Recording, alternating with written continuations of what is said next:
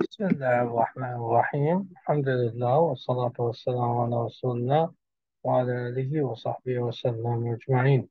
This is a new OSCE case and the number of the case is 16.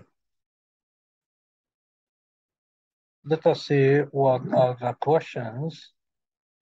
The first question, what is the procedure name? The procedure name is voiding cystourethrogram.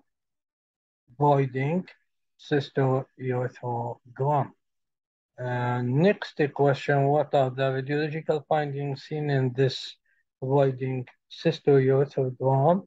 As we see here, the urinary bladder is distended and trabeculated, and the posterior urethra is dilated and elongation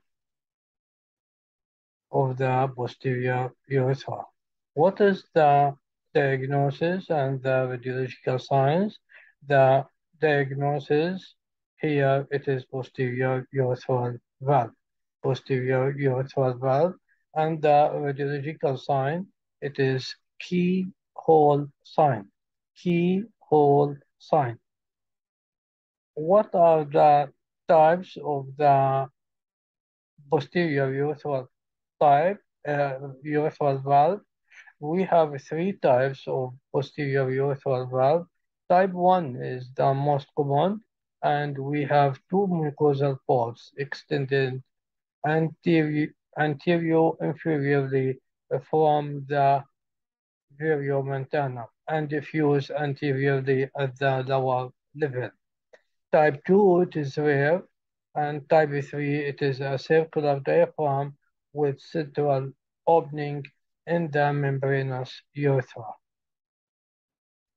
So the common type, it is anterior. Type 1, it is anterior inferior folds, mucosal folds extended from the viriomontana and diffused together. Type, what are the association with posterior urethral valve? Posterior urethral valve can be associated with other congenital anomalies like Down syndrome, bowel atresia, and craniofacial defects. Thank you for listening and hoping to see you soon in another talk. سبحانك اللهم وبحمدك استغفرك واتوب اليك.